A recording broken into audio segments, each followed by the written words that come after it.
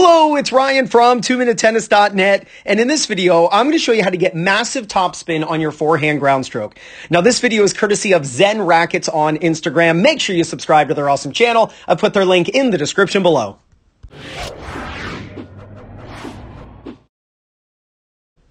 So this is such a great view of Karen Khachanov hitting an unbelievable topspin forehand. He's absolutely ripping the cover off this ball. And when you swing like this, you're going to get so much topspin. Why do you want to get topspin? Because when you can spin the ball over itself very tightly, like really high RPM, what that does, it helps bring the ball down into the court. So you can swing fast and aggressive, even hit higher over the net, and the ball still lands in. So I want to talk to you about one simple idea, and it is, and we can really use the contact point in order to understand this. What we want is a great disparity between the direction the racket travels and the direction the strings point while you're striking the ball. And the greater the disparity, the more spin you're going to get on this ball. So what you want to do is you want to swing up with your strings if you can do it ever so slightly close. And I'll show you how to practice this. So when you are striking the ball, if you can have, and I'm going to draw a line here to show his racket right there. So that's the angle of his racket, right? So if we look at the angle that his racket is actually creating, so we're going to draw, give me 1 second. There we go. I'm going to draw a line that is pulling straight from his racket. So we're going to use that line right there. So that is his racket direction, the direction that his strings are pointing as he's striking the ball. But now let's look at the direction his racket's moving, right? So this is so cool to see. So right there, amazing the difference in where his strings are pointing and where the racket's traveling. Now, I always have naysayers when I use this video because they're like, well, Ryan, it wasn't that severe of an upward swing prior to contact. Look, he's easily below the ball. So he's going to have to swing up. So it's very, very close. And the calculations are going to be close enough that we can make them and use them and have them be reliable. So when he's striking the ball, the direction his strings are pointing compared to the direction the racket is traveling, it's a 68-degree difference. Now, let's say that his racket was actually straight up and down, which is not wrong, by the way. Let's say his racket was actually straight up and down. That means his racket, we can actually use the bottom of the fence. His racket would be facing straight forward. That's if he was hitting with his racket straight up and down. So with his racket facing forward, if his racket was facing forward, and then he went up the way he was before, and he went up like this, you can see the difference. Instead of 68, he's at 60. So that tells us that his racket face was closed at contact around 8 degrees. Now, I'm going to show you in front of the camera right now how to replicate this. Now, to help me practice this, I've got the Topspin Pro. You know what to do. Check out my affiliate link in the description below, and I'll pin it in the first comment. It would mean the world to me if you got a Topspin Pro using my affiliate link for at-home practice, so thank you so much. All right. The disparity between the direction the racket travels and where the strings are pointing. Look, having your racket straight up and down at contact is not wrong, right? It's not a wrong concept, and you hit the ball like that, the ball's going to go in. But if you start swinging incredibly fast and up to put a lot of topspin, that ball is most likely going to carry out.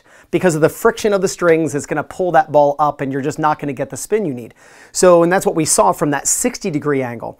That 68-degree angle, anytime there's a greater disparity between the direction the racket travels and where the strings are pointing, you're going to get more spin, and it's going to help keep that ball inside the 78-foot long court.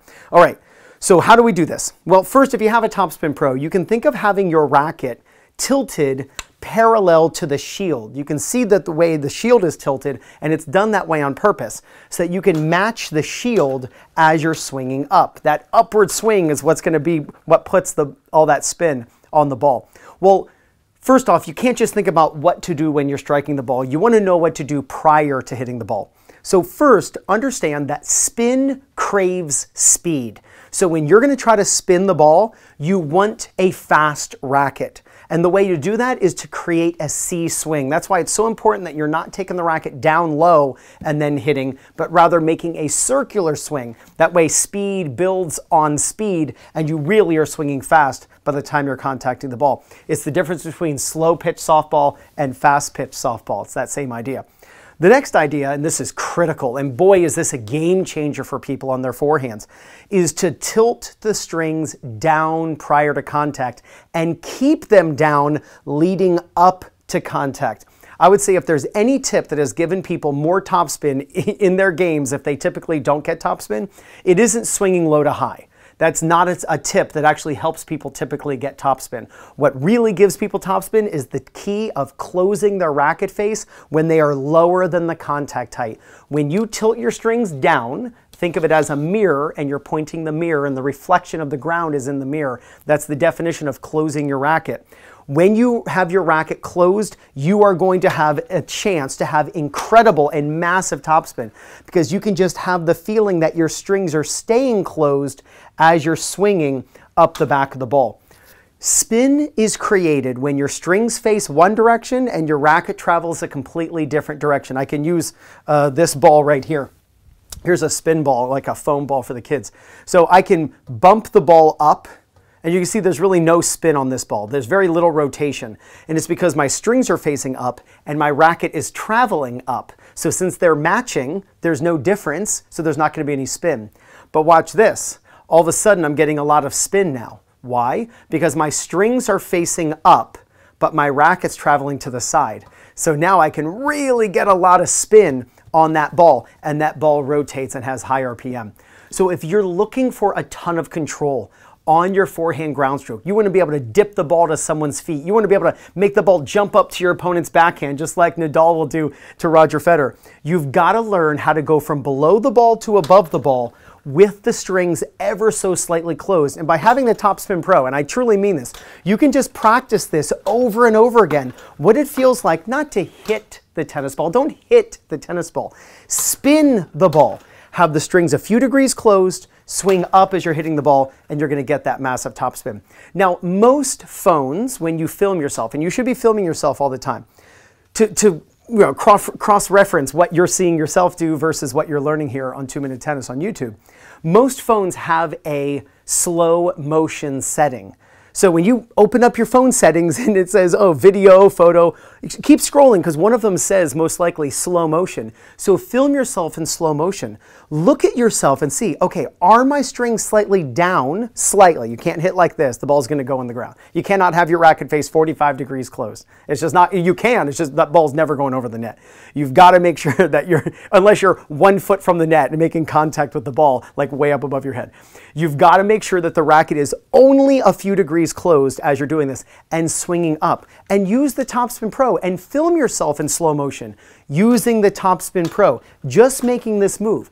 I will add one thing. When you do this, you might even feel the desire to finish up above your head the way we saw Khachanov, the way we see Nadal doing that. And again, that is not wrong. That is just a continuation of such an upward swing. So work on your forehand. Work on creating that disparity between where the strings point and the direction the racket travels. And if you do, there's no doubt you're going to gain confidence, win more matches, and play much better tennis.